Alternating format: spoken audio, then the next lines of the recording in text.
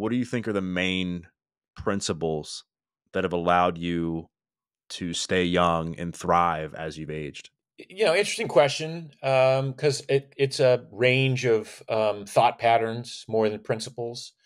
I've tried to think young my whole life.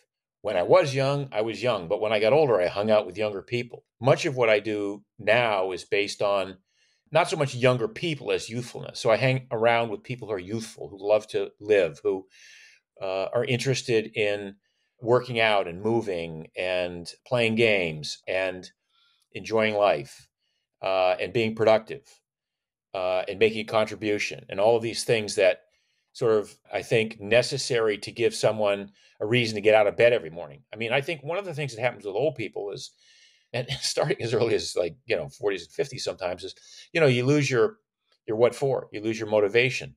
And it doesn't have to be your passion. It doesn't have to be, something that you discover along the way, but there should be a reason that you're excited to get up every day and go do something. And I think, so that the energy of staying in motion, things stay in motion in the universe, and they last longer. Entropy and this lack of energy is a slippery slope to a short life, and possibly to a life that's not that healthy. I mean, I see so many people my age. I mean, I'm 71. I'll be 71 in 3 days. And when I was a kid, that was old, man. That was ancient. And now I'm like, I literally feel like I'm in my late 30s in terms of how I move about the world.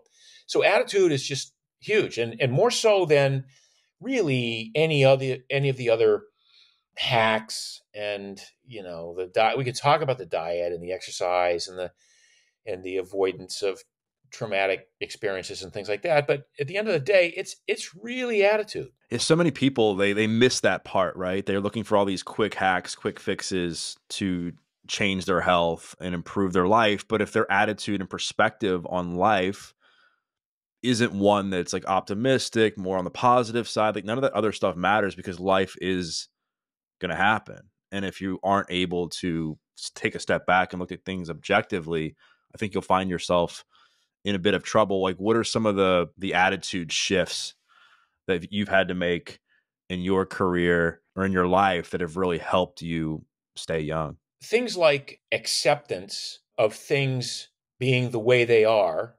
I think the idea that things are not happening to me, they're happening around me, and I have the agency with which to affect them and change things. That's always been a big deal for me. So that was a kind of a life lesson. It's I think it embodied in the phrase "this too shall pass." Right, when bad things are going on in your life, I know you've had that experience, right? And bad things go on in people's lives all the time, and things that I would consider horrible in my life, other people might think, "Oh, that's nothing compared to what's gone on in my life." But everybody has their own set of events that happen that causes them to think, "Oh my God, this is horrible. How am I going to overcome this?" And at the end of the day, it's your attitude. It's this notion that this too shall pass. It's this idea that life is 10% about what happens to us and 90% about how we deal with it.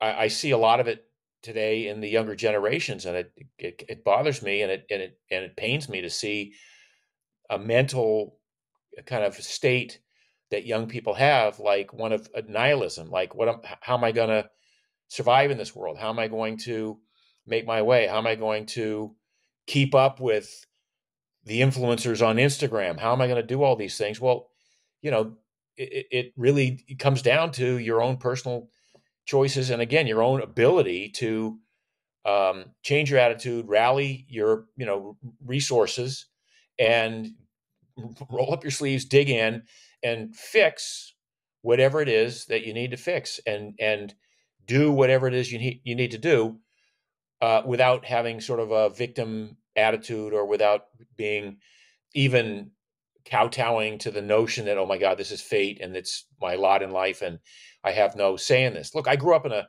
small fishing village in Maine. As the saying used to go, we were poor, but we didn't know it.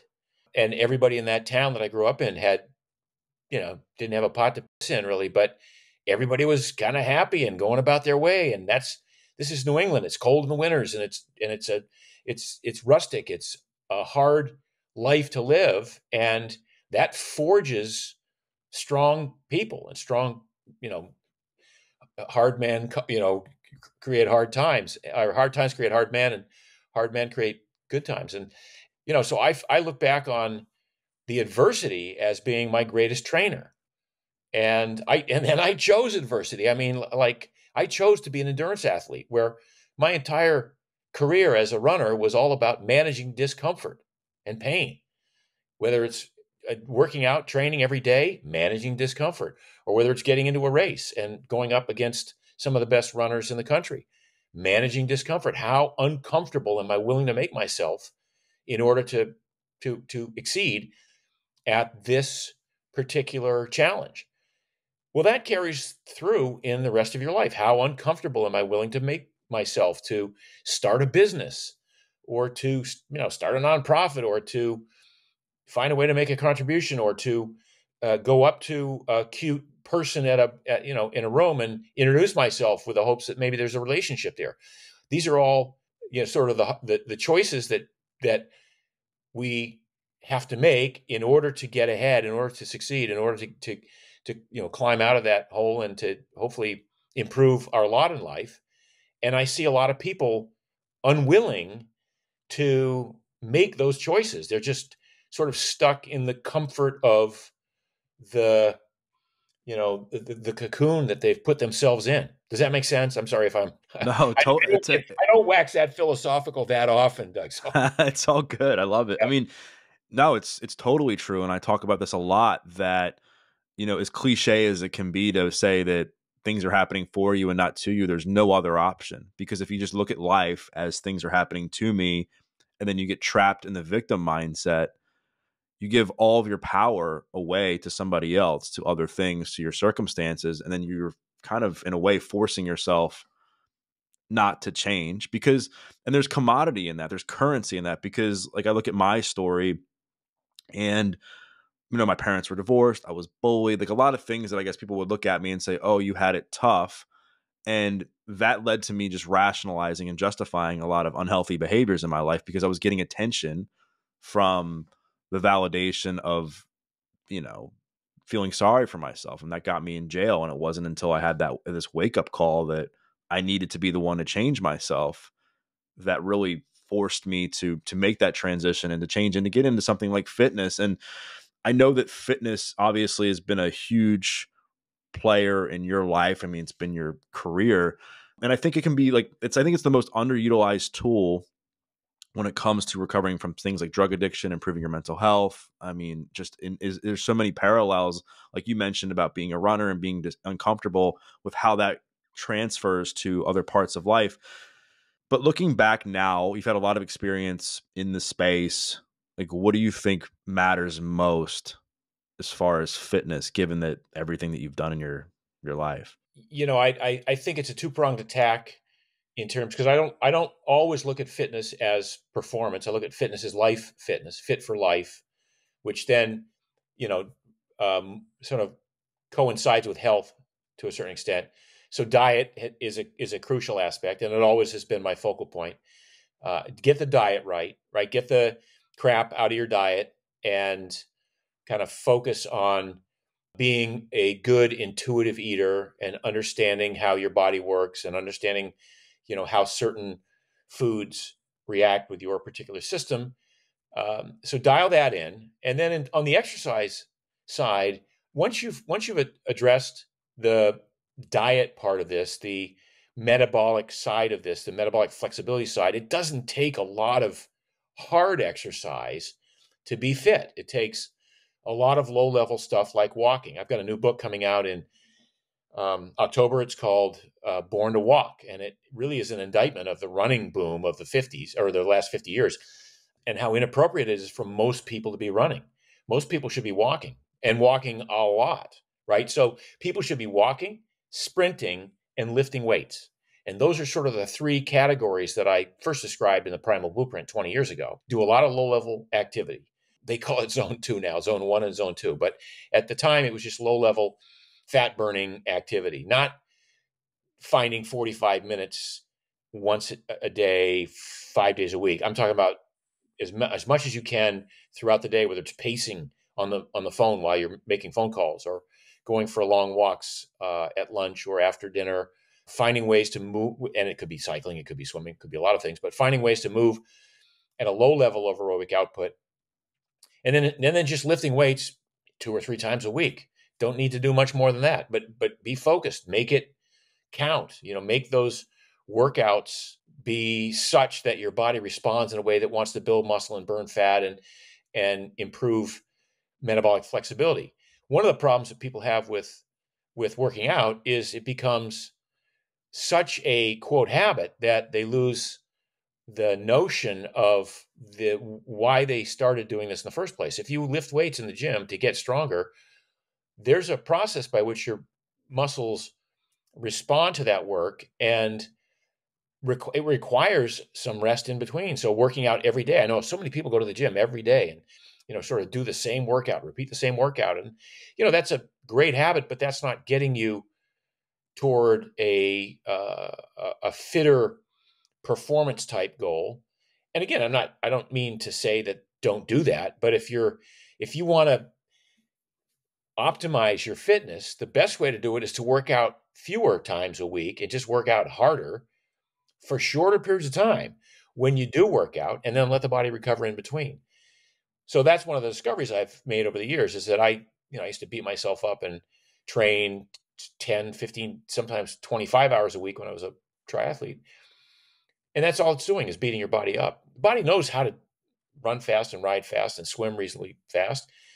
And all I was doing was practicing hurting for that race day. Well, I didn't need to practice hurting because I already knew how to hurt. So the last 2 decades for me have been about the minimum effective dose of exercise. How do I stay fit with the least amount of pain and suffering and sacrifice and discipline and portion control and calorie counting and all that other?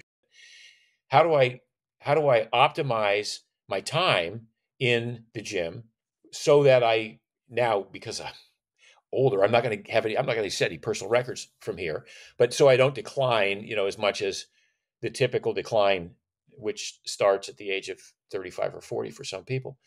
So at my workout schedule now, like I've got a guest staying with me here, and he's 65 and he trains 4.5 to 5 hours a day. And I'm like, dude, well, like, how can you even do that? Well, it's just in his psyche, and he drives himself crazy if he doesn't do that. I've learned how to, find that sweet spot, that what I call that minimum effective dose of exercise, such that when I do work out, I work out hard enough that I don't want to work out again later in the day. I don't do 2-a-days anymore, and I don't want to do it again tomorrow. So I'm in the south of France right now, and I'm on a 4-day split. I've got a run day. I've got a walk day, which for me is 2.5 hours of hard hiking. I walk every day, and I walk, but a hard hike day, a lifting day, a cycling day, and a stand-up paddling day. And so those I rotate those 4 days, and each one kind of gives me that body part, or that area that I'm focusing on, a break to get through the next day and the next day and the next day. But again, I only do it once a day. I'm not aggressively doing 2-a-days, and I'm happy to, I wanted to get it all done before lunch so that the rest of the day is, for other pursuits.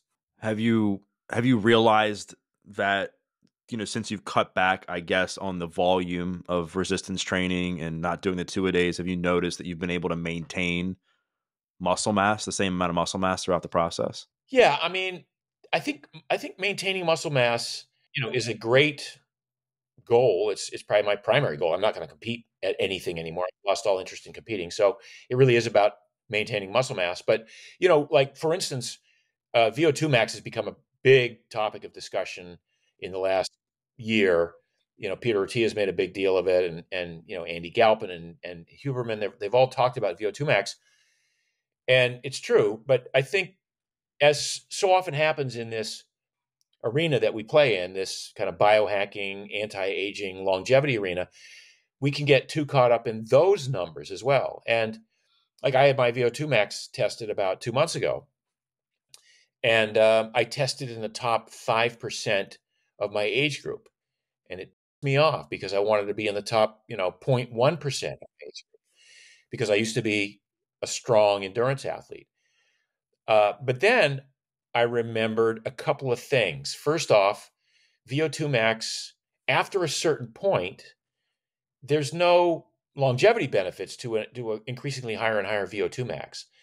And after a certain point, if you're just chasing that number, you sacrifice strength and muscle mass to increase VO2 max, because VO2 max is expressed as milliliters per kilogram per minute. So, to give you an example, when I tested at 38 for my age at 70, which puts me in the top 5%, if I'd weighed 15 kilos less than I weigh now, which is what I weighed when I was tested high as a high VO2 max in my late 20s when I was a marathoner. If I'd weighed that same weight that when I was a marathoner, my VO2 max would have been 45, and that would have put me in the top 0.01%.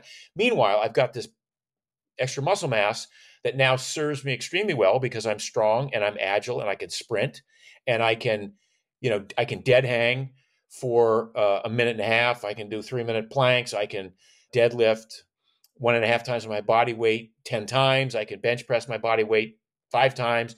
So all of these different metrics, I can balance on one foot with my arms crossed and my eyes closed for 30 seconds or 40 seconds or 45 seconds, when in fact the metric for my age is if you can do it for more than 5 seconds, you're good, right? So I want to combine a totality of strength and balance and resilience and VO2 max and body index, all of the metrics, the physical parameters as well as the lab parameters, so that in totality, I don't think there's any 70-year-old that can keep up with, or not many, right? Now I'm one in probably 10,000 70-year-olds who can do all those things, rather than one in 1,000 who has a VO2 max that's off the charts but can't even play a racket sport because their knees will twist, or they're not strong enough to bench press half their body weight. You know what I mean? It's like you give up a lot of these other areas just focusing on this one number that you read about in a book and chasing that VO2 max. Speaking of driving ourselves crazy, I think it's easy to do right now with nutrition. And I know that, you were like a pioneer in the paleo space and eating super clean and eating mostly whole foods and stuff like that. And I think right now there's so much confusion in the nutrition space to where it's gotten, I think, just a bit out of control, where people don't even know if they can go into the grocery store and buy any food anymore because of some of the stuff that's there. From a minimum effective dose standpoint, what are the things that you found to, stand the test of time when it comes to nutrition? Protein is king, always has been for me. And you can overdo that too, right? I mean, when you talk to Dr. Gabrielle Lyons, and she's amazing, and she's one ripped person, she talks about 1 gram of protein per pound of body mass, and that's for me is 170 grams of protein. I haven't had 170 grams of protein for 30 years. I can't do it. It's too much food. But I still focus on protein first. So one of the reasons I keep low body fat is my calorie intake is kind of limited by my food choices, which are described by identifying protein first. So every meal I'm looking for a source of protein. It doesn't have to be lean protein. It can be fatty ribeye steak. I don't care. That's not the issue for me. And then some accompanying vegetable or maybe a starchy tuber, but I don't eat a lot of food. I really have developed this metabolic flexibility that allows me to get through life with anywhere from, on an average, 1,800 to 2,500 calories a day. Some days I might do 3,000 or something, but I'll that's overdoing it, and I'll pay for it the next day just with feeling kind of funky. I don't take in a lot of calories, but if you do the math and you go 100 20 grams of protein a day, which is an average, maybe an average good day for me. It's only 480 calories right there. And if you're eating a lot of vegetables and you're not eating a lot of processed foods, you're probably not getting more than 150 grams of carbs there. Well, that's 600 calories. Now we're only at 1,080 calories, and the rest has to be made up with fat. If that's the dressing on a salad, or if that's butter on on some vegetables or whatever, and I have a glass or two of wine every night with dinner, it gets me to my 2,200 or whatever calories. It's not a lot of food, and it works for me, and it tastes great. Every meal I eat, I love. I look forward to eating, but I don't overeat. I don't get to the point where I'm like, holy, I should have stopped like 2 courses ago. I don't think in those terms. I just think in terms of like, oh, I think I've finished eating. I think I'm no longer hungry for the next bite. And that's a skill that I would love to impart to every person who ever reads anything that I write. Like, that's one of the great life skills, because if you can get to that point where you know that you've had enough food, you're not going to die of starvation, there's going to be another meal at some point, but for this meal, you're done. We would probably start right there and cut the nation's medical bill in half. So you're somebody that, again, has just kept yourself like super fit, super lean, low level percentage of body fat, like you mentioned. A lot of people right now, that's their goal, is to lose body fat, right? And to control what they eat more. Anything that has been like some long standing habits for you that have helped you maintain like a low level of body fat percentage in a world where it's easy to overeat certain foods or to cheat on your diet, etc.? I was also one of the first people to write popularly about intermittent fasting. And I think I've been a fan of compressed eating windows for 20 years. I kind of stumbled upon it because I just wake up in the morning and I have enough energy that I don't feel like eating breakfast. It just doesn't appeal to me. So I've been doing 2 meals a day for at least 2 decades, probably longer now. And in doing that, you recognize that giving your body 16 to 18 hours between calorie intake forces your body to burn off its stored body fat. You're not going to be burning off the food you ate. You're going to be burning off your own stored body fat. And that's the greatest way to start to cut into those body fat stores. Sprinting, I'm telling you, I've said it for 30 years, nothing cuts you up like sprinting. And it isn't like you have to go out and sprint hard and fast and long every day. No, once a week, if you can engage in some form of sprinting, which I define as 20 to 40 seconds of all out activity after a warm up, obviously a warm up for 10 or 15 minutes, 20 to 40 seconds. It could be, in my case, it could be 2 minutes or 3 minutes at some point of all out intensity, and a 2 or 3 minute rest in between. And do that 4, 5, 6 times in a single workout. You will be truly knackered, and you will prompt your body to go into a mode where it starts to burn that excess body fat, builds that metabolic machinery to try and replace the calories you just burned from your own body fat. It's an amazing tool that, once again, gets, I think, overdone by some people who think if a little is good, a lot must be great. And I see people who read what I've written about sprinting and they say, well, Mark, I'm sprinting 4 days a week. I'm like, "Yeah, then you're not doing it right." Because if you can sprint 4 days a week, you put it this way: if you sprint once a week, you shouldn't be able to or want to be able to do it for another 3 days at least, right? It should have that effect on you of like, okay, I could do it, but I don't want to do it because it was pretty intense. The sprint day should scare you a little bit, just like leg day used to scare, guys in the gym, right? I know guys, bodybuilders and Olympic lifters, who wake up on leg day and throw up a little bit before they head to the gym because they're so nervous. But yeah, so you gotta, when you choose those kinds of workouts, and again, we're injecting these into a very convenient, comfortable, hedonistic life. The reason I I even advocate sprinting, as it was part of the human experience, unwilling for millions of years, where you would run for your life away from something that was trying to kill you. And you only had 20 or 30 or 40 seconds to be able to run that fast and scramble to a tree or hide behind a rock or whatever, or sprint towards something that you wanted to get to, to kill for lunch. Sprinting has always been part of the human experience, and it's what our genes expect of us, but not every day, just once in a while. You mentioned that you used to do 2-a-days and just really crush it in the gym, and now you've found your something that works for you to kind of keep your muscle mass, keep yourself healthy, keep yourself at a low level of body fat percentage. Is there anything like else that comes to mind that you think you like over indexed on that you shouldn't have? That's a good question.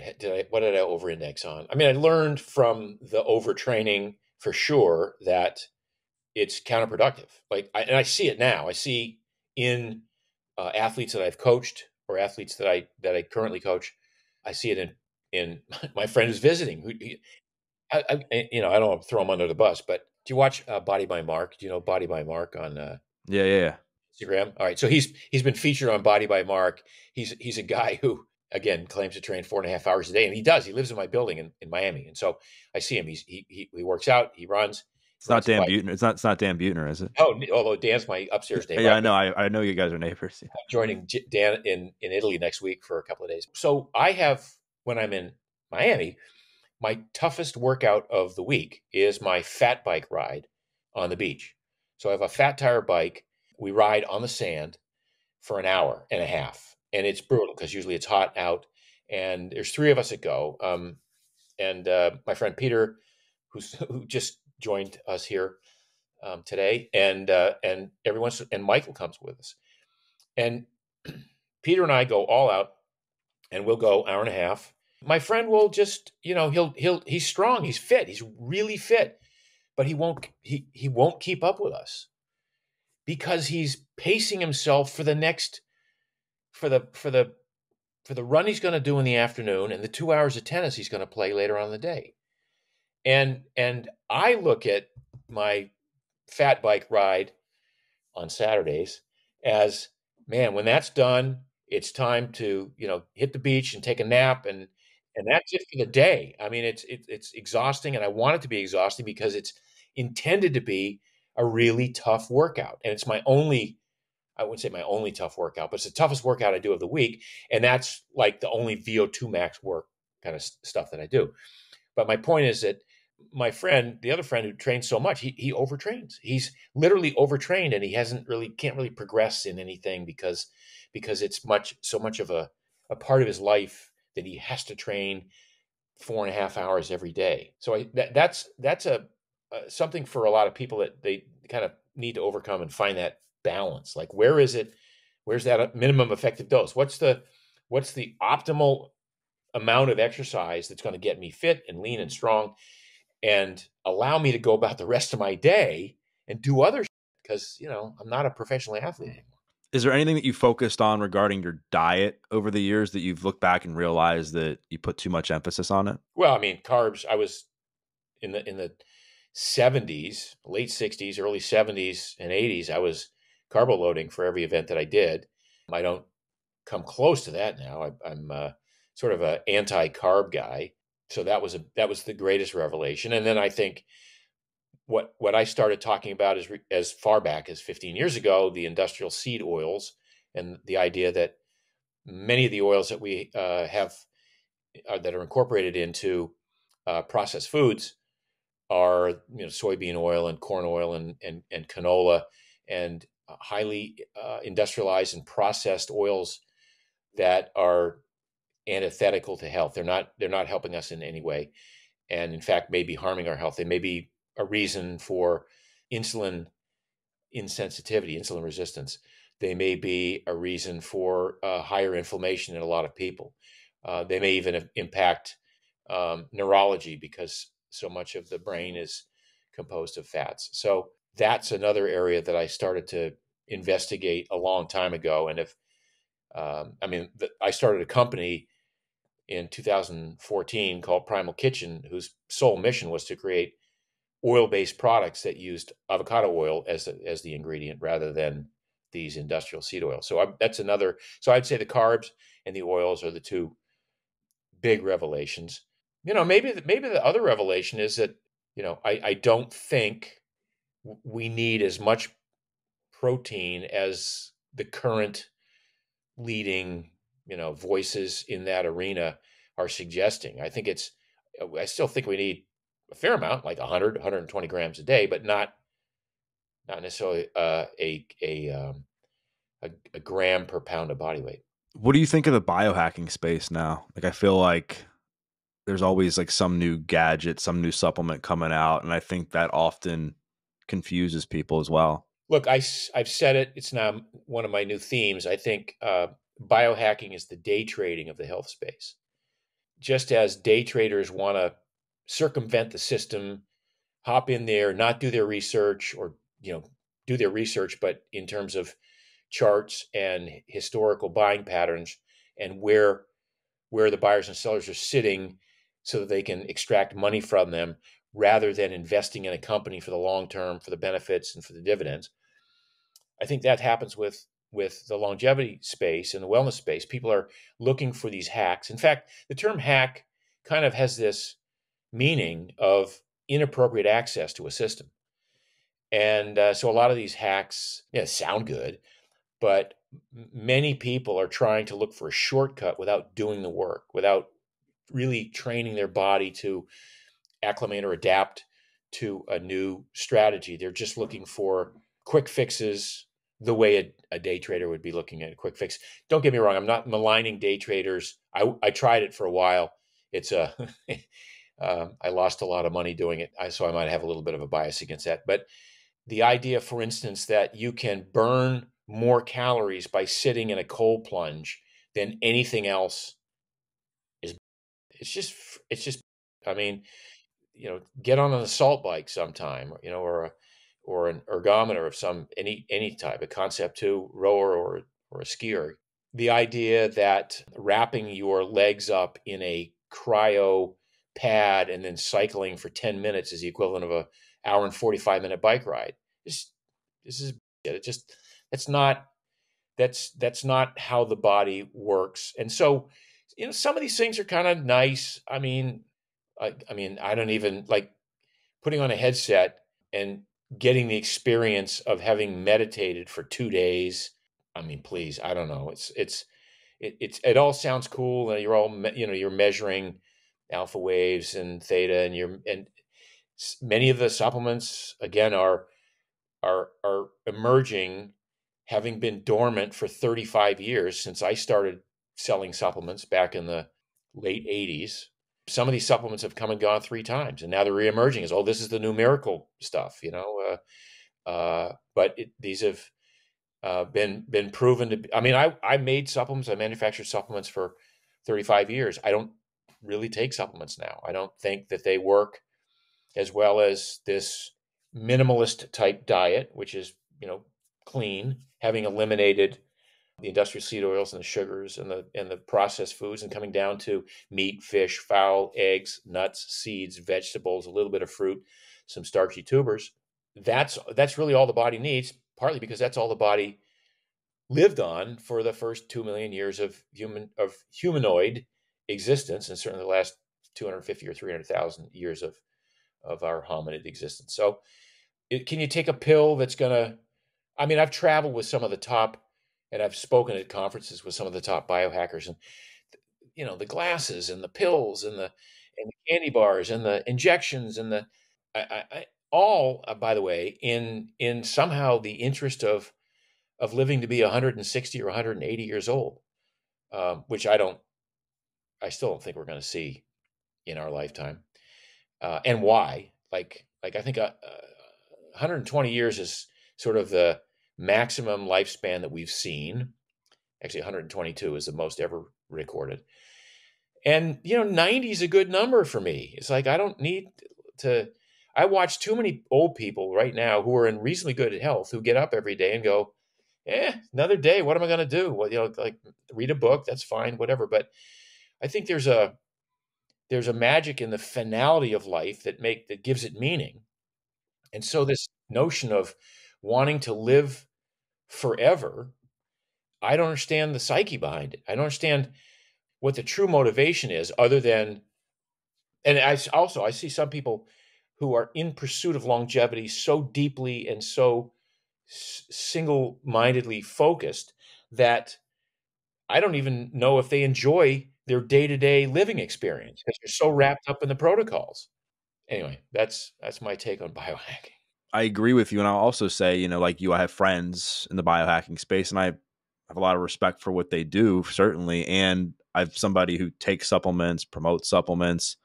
I also think it goes back to what we were talking about earlier in that a lot of times a lot of people in society today, they have a hard time putting in the work. So something flashy like biohacking and the quick fix is very appealing to them because it's more sexy, quote unquote, than what we know works and what's been proven by research that works and what's been proven by somebody like yourself that works, and that moving your body consistently, resistance training, eating clean, getting good sleep, managing your stress, having good relationships, taking care of your mental health, like all that stuff, like it works, but it's not really sexy. I mean, it's just like the basics. So I think people are kind of looking for something different and outside of that to maybe shortcut their way to that. And I think that the thing is, like, when people do, let's just say all that work, let's just say you could take a magic pill and you gave you all those things, you lose the biggest benefits from all that, which you mentioned, the resilience and the discipline and embracing discomfort that like gets you ready for life. So, I mean, I totally agree with you. Are there any supplements that you still consistently take that you're keen on? I take vitamin D sporadically, fractally, as Art Devaney, my mentor, would say. I take I take collagen because I think it's a major food group. I think it should be classified as a fourth macronutrient. And as you get older, collagen becomes a kind of a limiting factor. Your tendons and ligaments and connective tissue, fascia, all of that, which relies on those raw materials that are found in collagen. I've gone long periods of time without consuming collagen, and I've noticed the effects, the injury effects, and things like that. So I'm a big fan of collagen. I do TRT, I do testosterone injection once a week, and that I've been doing that for 10 years. So that's a supplement. Beyond that, what element is element a supplement? You know, I We love do. Element. Yeah. Yes, I drink element, and that's pretty much it. I'm not doing any of the new glutathione precursor things. I'm not really into um, um, the BPC 157. I'm not doing any of that stuff. I'm kind of old school with that right now. But for me, it feels like it's working great. I feel like I've found I'm in the zone right now. You mentioned that you see certain people that are in their 60s, they just kind of do the same thing over and over again. And I think that's common when people they set this goal. They're like, all right, I want 5 million in the bank by the time I'm 65. I'm going to retire. And they get there, then it's like, oh, like every day they get up, they eat the same thing for breakfast, they go for the same walk in the neighborhood, maybe they play golf, maybe they play tennis, and it becomes like Groundhog Day, I think, a lot of times. What are some of the things that you've done over the years that have just kept your mind fresh and young? Other than, I know you mentioned you spend time with younger people, but for your, like, what are some of like the weekly or daily habits that you do? Well, I'm always working on something. So I've got this new book that I've been working on for almost a year. It's coming out in October. Born to Walk. I started a new shoe company with my son 3 years ago. We've got a meeting coming up after this podcast. We do a interface almost every day. My son is the CEO. We've invented, if you will, this new version of a five-toed shoe. That have you seen it? I haven't tried them on, but I've seen them. They look really cool. I mean, that's all I brought with me to Europe. This is the black version. So this is a trainer. It's called the Strand.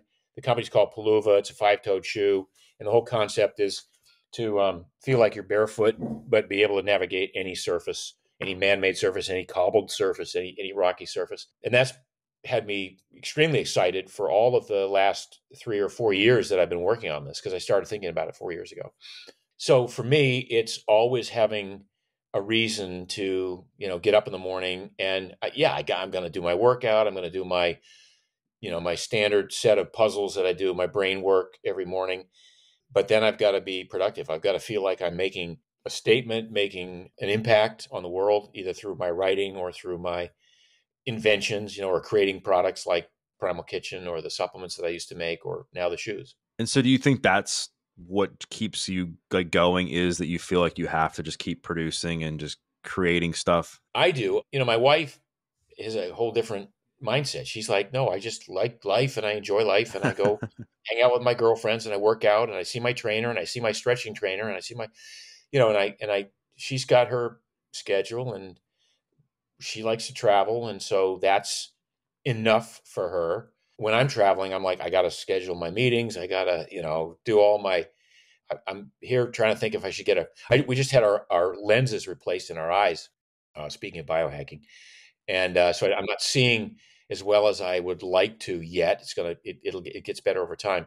So now I'm thinking I got to buy a printer while I'm here so I can print out the last copy of the book before do the final edits, in order to do that. But I'm always trying to stay busy with something other than sort of hobbies or frivolous stuff. Right. I've always wondered that question where, people who have done very well for themselves, I'm like, well, why not just quit? Just like, just like travel, play golf, like do whatever. Like, why keep doing things when you've done so well financially? But over the years, I've learned, like what you just said, like keeping the mind fresh and just the way you're wired to continue to work on something. And to, It's literally just the way I'm wired. It's not even, I tried being retired for a hot minute and it just didn't work for me. It was like I was going crazy. So it was clear that I'm just always going to be working on something. And by the way, the one thing that the wealth affords me is at any time I can go, nope, I'm done,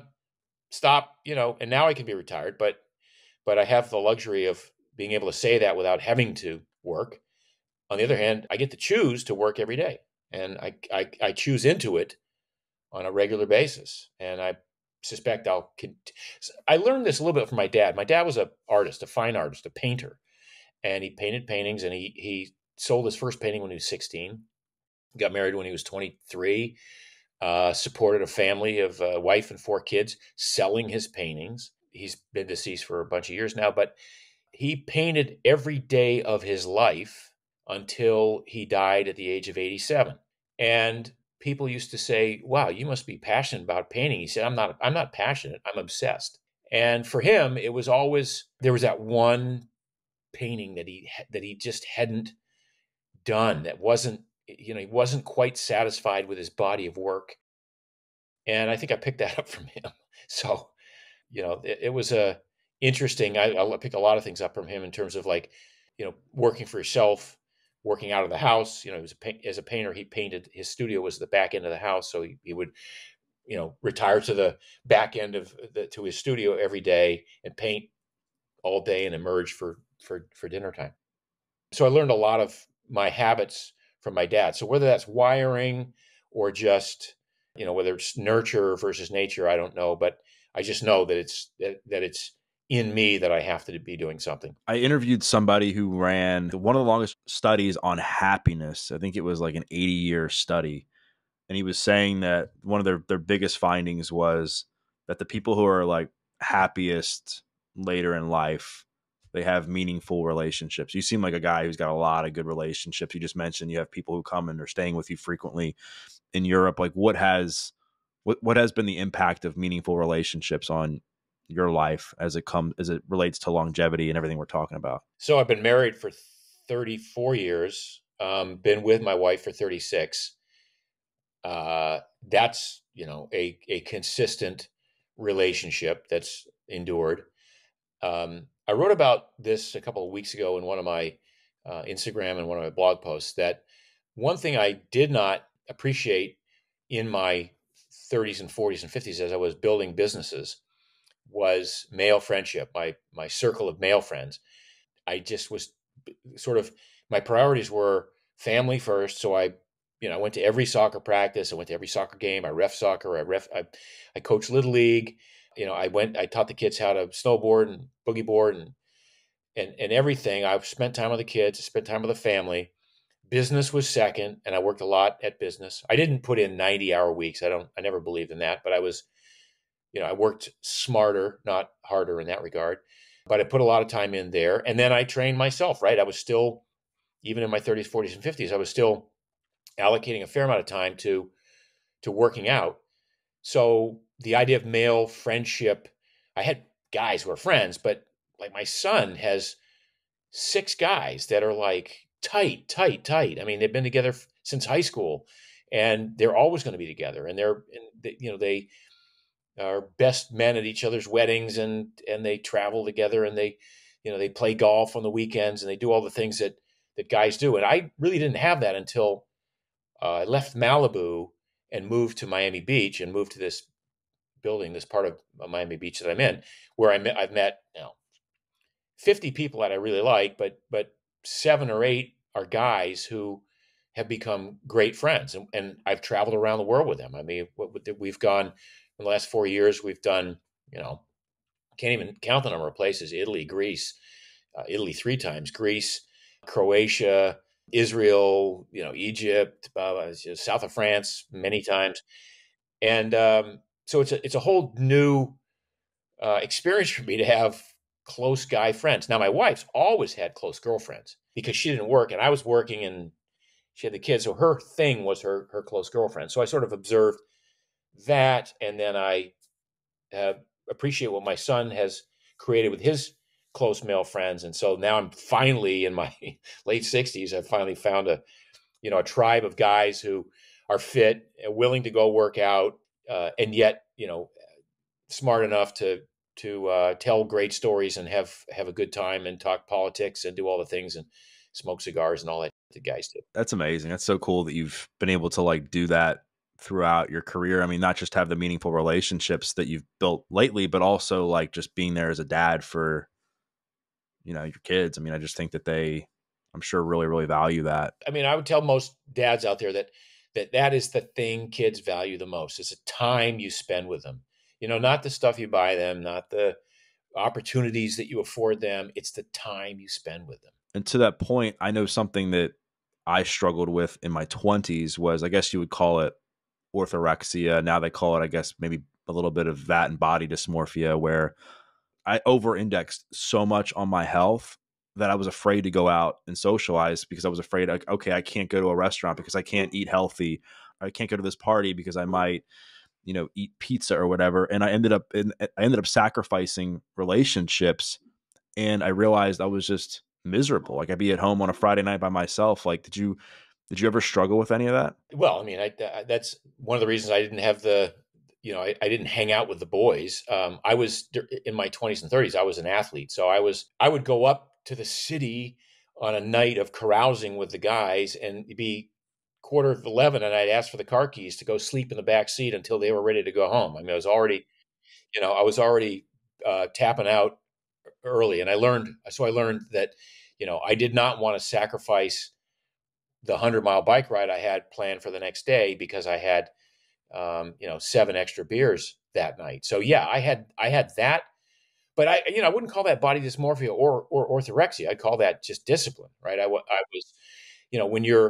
when your choice is, go make bad decisions with guys, or go to bed, get a good night's sleep, and wake up the next morning and get a good workout in, when your primary focus is your athletics, that makes sense.